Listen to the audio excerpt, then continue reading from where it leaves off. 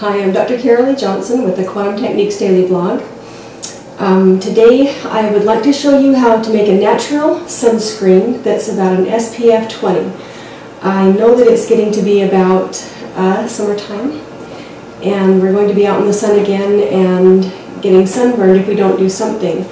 And the sunscreens that are out there have so many chemicals and toxic substances, and when you put those on your skin, then 20 seconds and that's into your bloodstream. A lot of people don't test good for that sunscreen because the chemicals that are involved, it will test as a contactant. And so if we're going to go and play out in the sun, then we need to have something.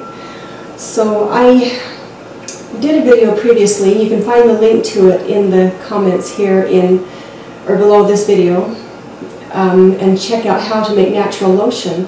But what I've done is I take that natural lotion that I've made, and that natural lotion is a combination of 1/4 of a cup of olive oil, and I like the Kirkland Organic. You want to make sure that your olive oil is pure olive oil and it's not cut with some cheaper oil that doesn't test good for your skin. Olive oil is a nutritive and it goes into the skin and it actually helps to feed and heal the skin.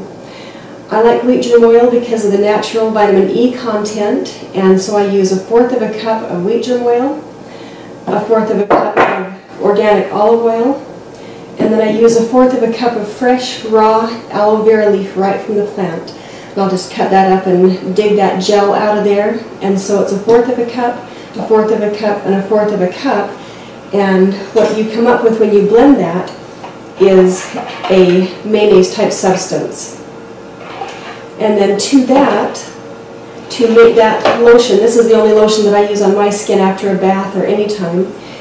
To that, then to make it into a sunscreen, then I will use a non-nano zinc oxide. This is pharmaceutical grade. And to my 1/4 of a cup, 1/4 of a cup, and 1/4 of a cup, I'm going to add another 1/4 of a cup, so that's all equal parts of this zinc oxide. And so just 1/4 of a cup, I'm just going to stir that in. And so I whip that into my mayonnaise substance.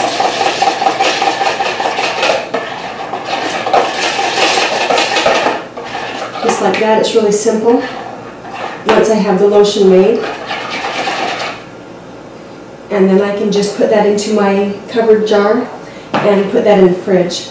Now, because this is fresh oil, and oil tends to oxidize in light and in heat, and the aloe vera should be refrigerated, then this lotion, or this sunscreen, needs to be kept refrigerated. Now, one thing that I want to point out is, I've been to the beaches on Maui and the different islands, and on just about every beach then you'll see a sign that says, don't use sunscreen on your skin if you're going to go into the water because it kills the marine life. And so they know how toxic sunscreen is there because it actually has an effect on the environment and kills the marine life in the ocean. It's just kind of like if you were to take a couple of tablespoons of sunscreen and stir that into your saltwater fish tank, those fish aren't going to survive. And so you're having the same effect with a lot of people slathering on hands full of sunscreen and then going into the ocean.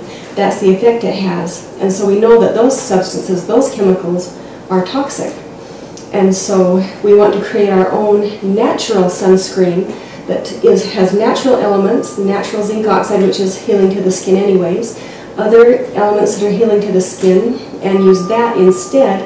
It is an SPF 20, it does work, and I hope that that helps you through the summer.